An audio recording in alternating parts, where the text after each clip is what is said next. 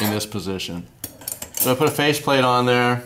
I have washers that are approximately a little over 0.18 inches thick.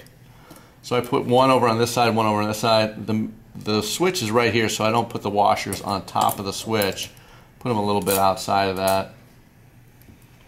And this one goes over here.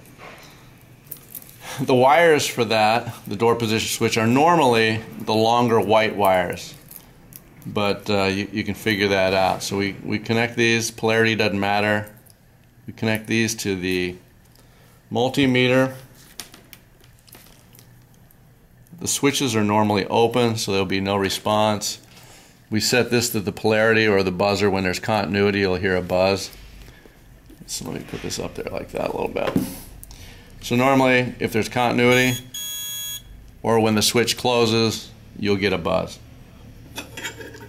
So this, I put these in here to essentially accommodate for door gap. And we put this over. And that closes the switch. And you can hear it.